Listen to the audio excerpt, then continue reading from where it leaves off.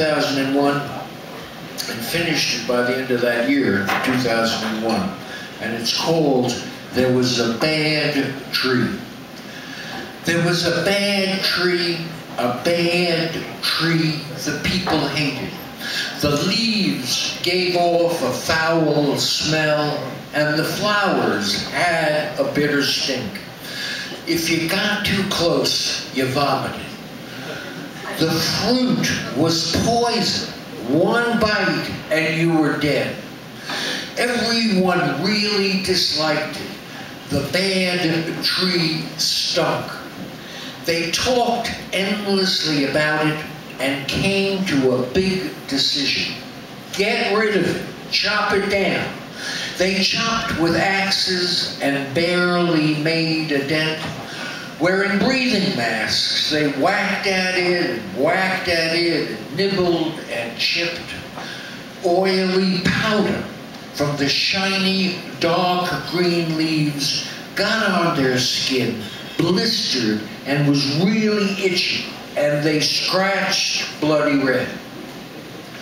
They put on protective gear with oxygen and went at it with electric buzzsaws and heavy equipment, working 24-hour shifts. Finally, they cut it down. Everyone was very happy and celebrated the great victory, a noble deed well done, and they went to bed exhausted.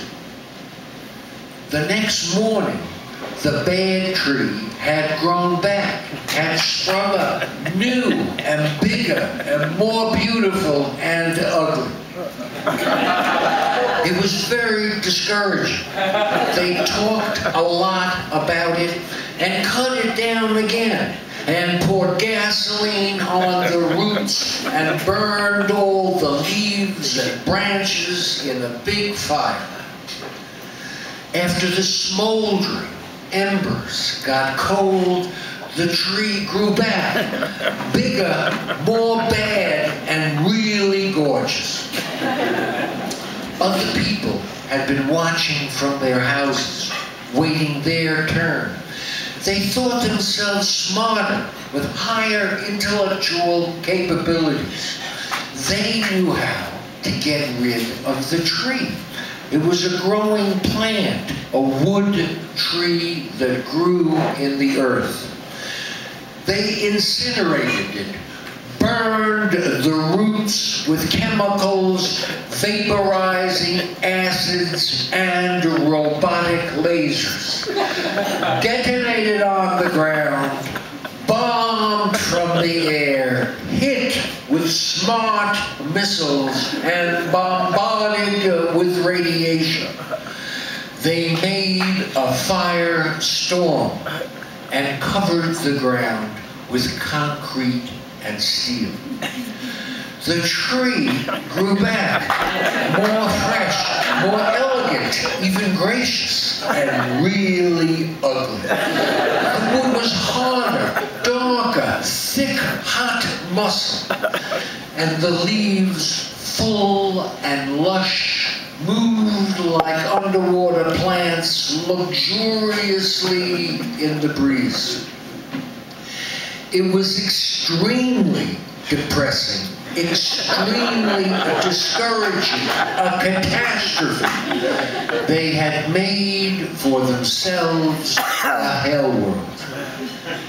They talked incessantly about it and came to a big decision. The mayor resigned in disgrace. And those who had worked so hard left, humiliated, departed, moved to the other side of town, stayed away. Then, out of the blue, appeared these beautiful people. They were simple and humble and a little like peacocks, and seemingly well-intentioned with a great sense of humor. Radiantly relaxed, oozing loving kindness and compassion, they walked right up and started eating the leaves.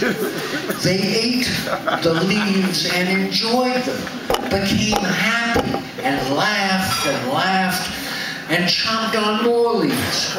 You could tell they really liked the taste. They pressed their cheeks to the flowers, black velvet coated with transmission oil.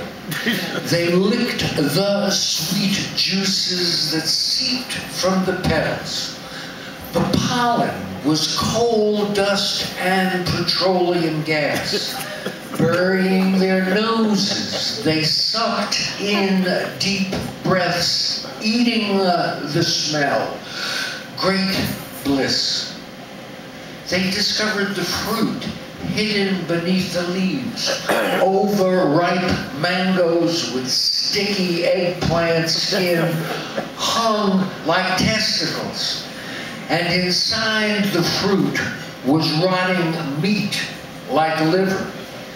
The special people got their faces into the stinking slime and really got into it, inhaling with their lips and teeth and tongues. They licked and drank the thick red juice. The seeds, like cabochon rubies, seemed particularly potent and were chewed with great delight. The fruit contained the 5 wisdoms. The men and women became luminous. Their skin was golden, and their bodies, almost transparent, were clothed in shimmering rainbow lights. They became sleepy, yawned, and curled up under the tree and took a nap. While they slept, music filled the air. Lounging against the gnarled tree trunk and protruding roots, their huge bodies, colored red, yellow, blue, green, white, rested in great equanimity and radiated huge compassion.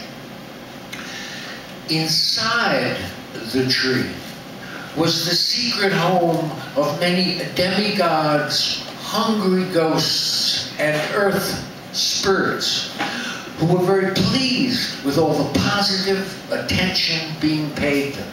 After years of abuse, mutilation, and destruction, they were thrilled, even though they were being ravaged and their flowers wrecked. At the root endings, there were jewels, diamonds and emeralds and rubies, which were stars in the sky of the world below. The beautiful men and women woke up and nibbled on the leaves again. They ate the leaves like deer, pausing between bites, looking up at the vast, empty sky. The leaves and fruit increased their clarity and bliss and introduced the nature of primordially pure wisdom mind.